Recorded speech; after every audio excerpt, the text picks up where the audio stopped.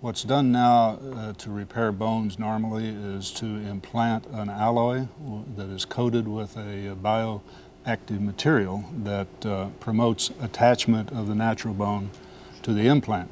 The problem with that is that in time that attachment degrades and the implant loosens and it has to be replaced. What we need is a truly porous material that the natural bone can grow into, and so that the implant becomes an integral part of the bone itself. Mm-hmm. Well, how do you go from combustion to bone replacements? I mean, how do you get bone replacements out of combustion? Well, we initiate a self-sustaining exothermic reaction. Can you say that again for me? An exothermic reaction is a chemical reaction that generates more heat than it takes to keep it going.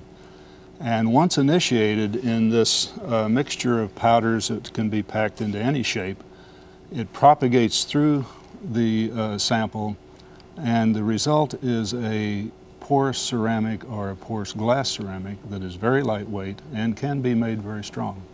Well, how does microgravity affect that process? Well, we found that in microgravity, the pores are larger and they're more uniformly distributed.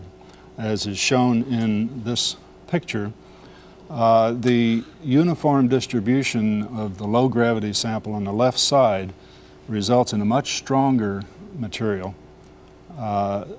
And we can adjust on the space station. In the absence of gravity, we'll be able to adjust the pore sizes, and so that we can actually tailor a particular material to mimic the bone.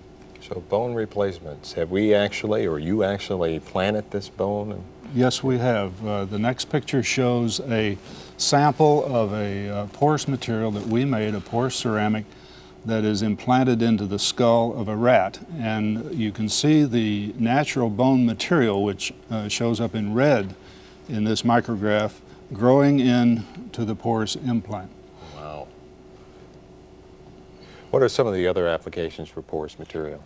There's a lot of end uses for porous materials. Just a few are high temperature filters, catalyst supports, fireproof insulation, for example, in aircraft, surrounding aircraft engines, and lightweight structures for use in space and even in planetary and lunar environments. Well, I tell you, all those applications, I like the bone graft just in time for my knee replacement in about 20 years. So you keep working on it. We'll work on it. Thanks, Frank.